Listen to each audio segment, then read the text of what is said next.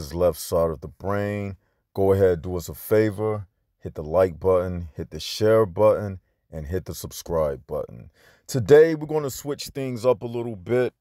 For those who don't know, I'm an avid boxing fan. That's like my favorite sport. I love to keep up with boxing. Particularly, I like the 135 and the 140 division. But, I'll look at middleweights as well. Even the weight class of 160. I believe that's where David Benavidez is. I'll even look at the heavyweight division. But anyway, today's video, I want to just do a recap of last night's fight between Gervonta "Tank" Davis and Ryan Garcia. Now, this is a fight that has been building up, that was building up for over like the past, what? Y'all help me out. The past 3 years, they've been talking about Ryan Garcia versus Tank Davis. Everybody been talking about it. Okay, so the fight finally comes to fruition, and it lasted for 7 rounds. So let's run down the fight and how it went down, and then I'm gonna tell you what I think about it. So it started out round number 1. It was more of a fill-out round. If I had to score that round, I would give round 1. I'm gonna be honest, it's a coin toss. But let's just give it to Ryan. All right. This is just give it to Ryan Garcia. Round 2. Round 2, you can say that was a Ryan Garcia round. Because he did get no. What I'm talking about. I'm tripping. Round 2, definitely a Tank Davis round. All right. Because in round 2, you have Ryan Garcia.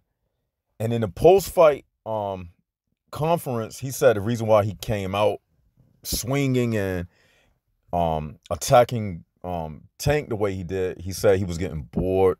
But that was the worst mistake he made in the fight, because as everyone saw, Tank hit him with this uppercut, clipped him.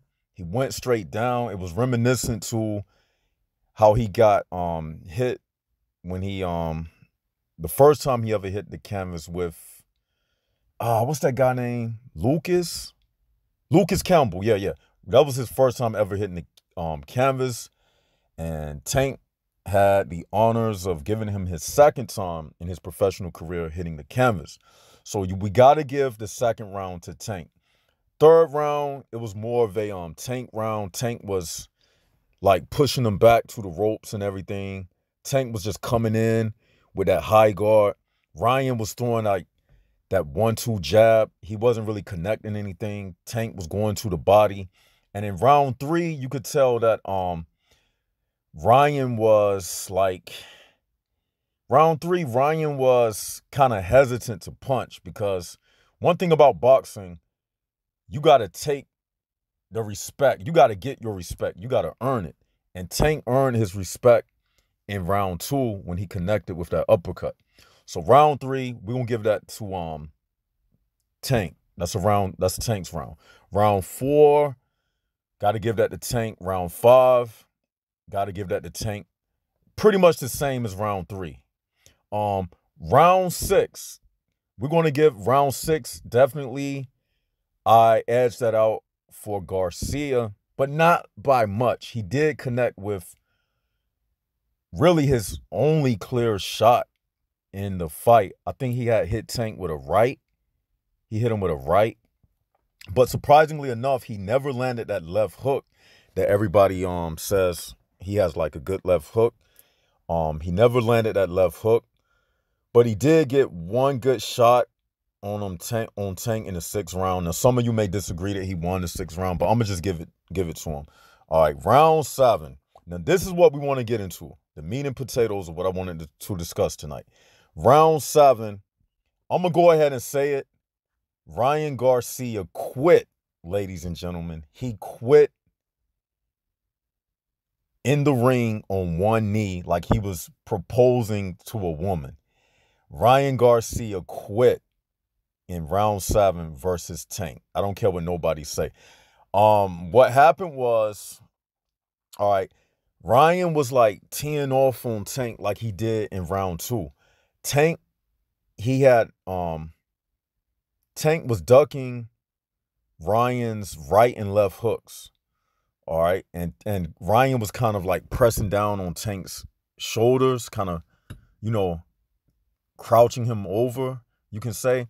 And then Tank threw this liver shot, and when you look at it, it barely looked like he hit him, but when they slow it down, you can see like the force of the punch, and he got Ryan right in the perfect spot. He hit him right on the liver.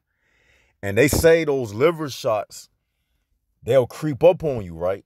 So Ryan, he took about 2 steps, and then he went down. He got on one knee, and he was looking at Tank, and Tank was like, "Come on, come on." And then Ryan, he shook his head like no, like he like no mask, like he don't want anymore. So then he got counted out. But here's the thing. This is why I'm saying Ryan quit. Because if y'all go back and watch the clip, at the 10 count, Ryan gets up. So I'm saying if you could get up at the 10 count, you could have gotten up at the 8 count. So I don't see how all of a sudden, like, you just gonna be able to pop up at the 10 count. No, he quit. And I you know what? You can't really blame him because he's in there with Tank. So in his head, he's probably processing like, man, if I get up, I'm gonna really get hurt. And he was right. If he would have got up off that canvas, Ryan Garcia would have been in a coma right now, especially in the condition that he was in. So I'm saying that he quit, but also I'm going to say he did the right thing. I know y'all might come at me at that. Well, how you going to say he did the right thing? I'm just saying for his career, he's 24. I think if Ryan would have got off that canvas, he know just as well as I know, Ryan would have got his head knocked off his shoulders. We're talking about Tank Davis, and he was in no condition. So Ryan, he put up a good fight. I think he did the right thing. He knows his body. Ain't no need to get up and try to be no hero for the fans in the arena. You know, of course they're going to say, oh, you quit, this, that, and that, because he did quit. And I've heard some people say, well, he should have gotten up. He didn't show that he had a heart. That's the difference between a boxer and a man. I've heard people say that. I've been looking at it on various like post-fight reviews, and that's what people been saying.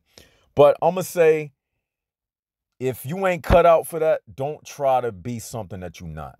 If you had to take a knee, just take that knee, go back to the gym. Because if you got up and would have gotten really hurt, then you can forget about, you know, your future in boxing. I mean, you can take brain damage. He already had to drop down in weight, and then they had a rehydration clause. So I think he did the smart thing by just bowing down, taking a knee, humbling himself. Because if he would have got up, it would have been way worse than it was. Ain't no need for him to take that much, you know, punishment in a fight for no reason. For those who didn't see the fight, hey, you missed it was a great fight, man. And I just want to see where Ryan goes from here. They were saying that this fight was the fight that gives Tank that crown as the face of boxing. We'll see how that goes. They saying that right now. But a week from now, 2 weeks from now, we'll see if they get back on that Canelo bandwagon. But we'll see.